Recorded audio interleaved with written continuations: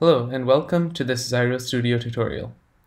Today we're going to be learning how to program a virtual robot.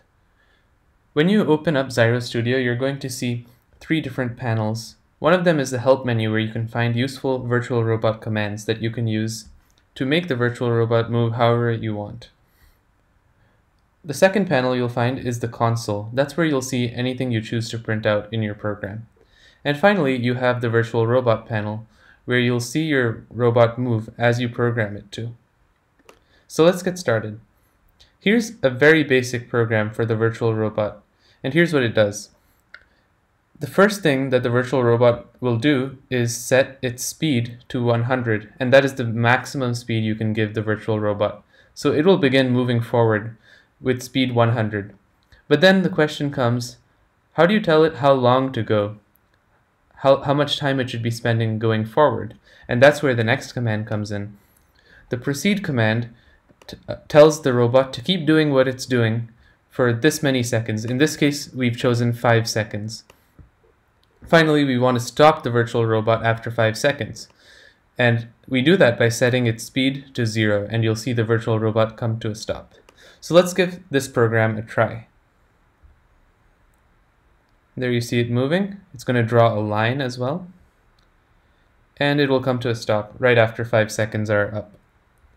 So that is the very basic program. If you talk about virtual robots, what you can do with them. That is one of the simplest things you can do. But let's try something a little bit more complicated now. Let's try adding an obstacle, like a maze. So I'm going to choose maze number 1 here. So as you can see, a maze pops up for us to use. So what we're going to try to do now is program this robot to travel through the maze and reach a destination. So why don't we just try the existing code we have? It should get us somewhat there, right? So let's try running this code again. You can see it moving. And it seems like, if you look at this closely, 5 seconds is not quite enough. It needs to go a little bit further. So this is where you begin to think and make some decisions about how far you want your robot to go. So if it's not going far enough, you can't increase the power. What else can you increase? You can increase the time that it's going forward. So let's try maybe 6 seconds. And we know that after it goes forward, we want to turn left so that it can continue going. So the way we make the virtual robot turn is a very similar command. To set forward speed, we set a turn speed. So once the robot is stopped, we will give it a turn speed so it can turn. Let's give it a speed of 90. And maybe let's estimate, we'll just have to try something right now. So let's say let's go for 1 second. And after that 1 second is up, we will set the turn speed to 0, so it will stop turning. And one thing that we have to actually be careful about is the sign of the turn speed. We only have one command for turning, whether it's left or right. So a right turn would actually be 90. But if we wanted to turn left, we have to do minus 90. So that is something to be careful about. Alright, let's try this out. Let's hit run again. It should automatically reset for us. There it is. And now let's see if our code gets us closer.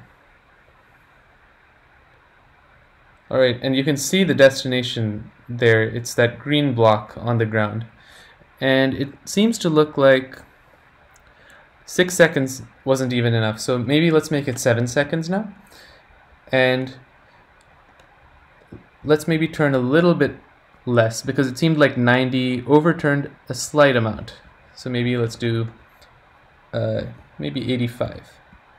Alright.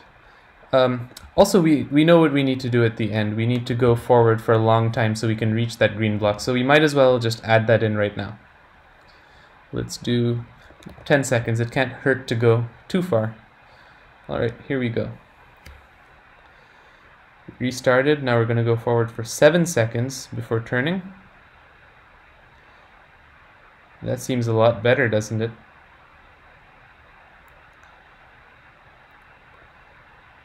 And we've completed the maze. You can see, and actually we went a little bit too far, but that's okay. And you saw a congratulatory message on our screen for completing the maze and reaching the green target.